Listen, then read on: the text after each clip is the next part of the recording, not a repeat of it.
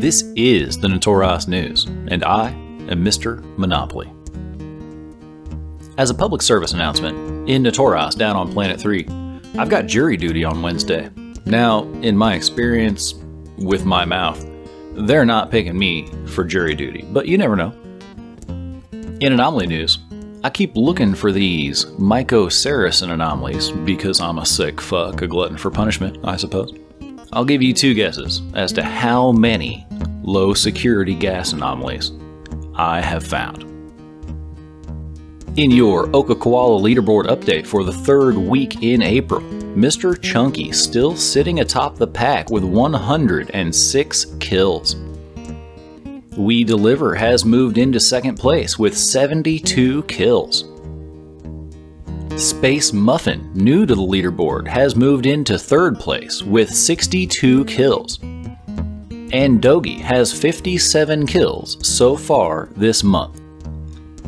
Said one local sports fan, and I quote, "I was hoping I could get a selfie with Dogi kicking me in the balls." End quote. The top four is really starting to stretch out as we move into the last leg of the month of April. The Fed Navy Comet has taken its rightful place as the overpowered, double-tanked, and too damned fast in the #1 spot in Okakoala. 265 kills. The Kikimora continues its return to grace at the #2 spot with 184 kills. And the Atron is in third place with 160 kills. And the Retribution has finally fallen away from the top three. What a weird thing that was. In industrial news, because it's a big change and an emerging market, I just want to know how all this new stuff works. How tough's it gonna be? Then I run into an issue, reactions. I've never done that, so I had to ask Guardians of Parallel World if I could use their structures. As luck would have it, Guardians of Parallel World said that they believe journalists should have access. Now I thought that was very generous of them, calling me a journalist. So shout out to Guardians of Parallel World because I want to learn about this stuff and they made it way easier for me.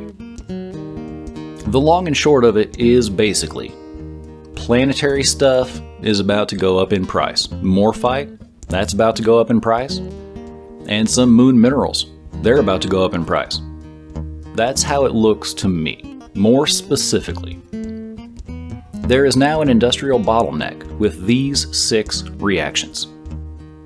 The first 4 reactions, they create the secondary reactions, the pressurized oxidizers, and the reinforced carbon fiber. The direct result of this will be an increased price for atmospheric gases, evaporate deposits, hydrocarbons, and silicates, specifically these 4.